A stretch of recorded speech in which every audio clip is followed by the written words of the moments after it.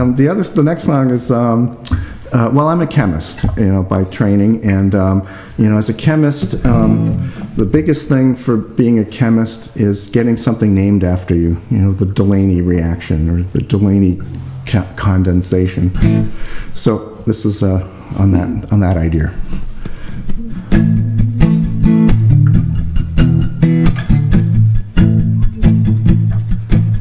The nuclear physicist cooked up something in her lab.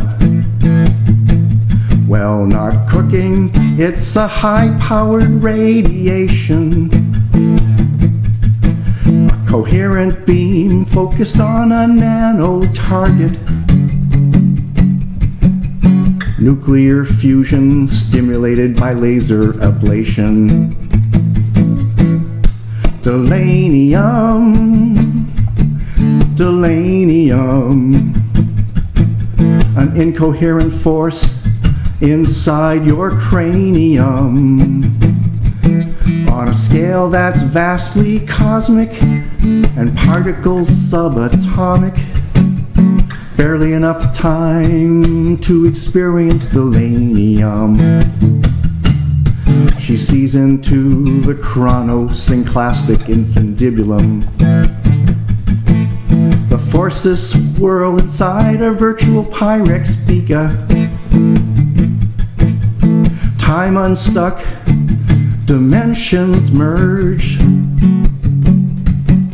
Success at last, she shouts, Eureka! Delanium, Delanium, an incoherent force inside your cranium, on a scale that's vastly cosmic and particles subatomic. Barely enough time to experience Delanium. Delanium is darker than any dark matter. Delanium is stranger than any strange attractor. It will put you in a state of delirium when you encounter a hunk of pure Delanium. Schrodinger's cat inside a box, both dead and alive, it's simple as that. The outcome is a quantum paradox, but Delanium would surely save the cat.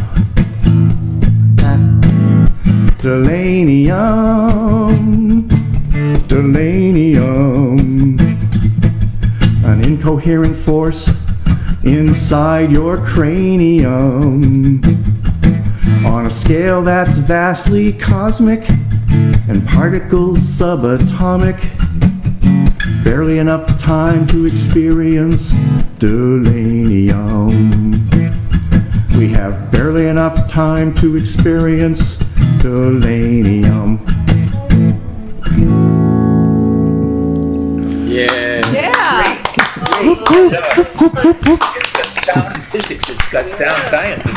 I also picked up your Vonnegut reference there. That's right. To Winston Niles Rumford, the chronosynclastic infundibulated man. Yes, I think he invented a molecule that had part of it in the future and part of it in the past, I think.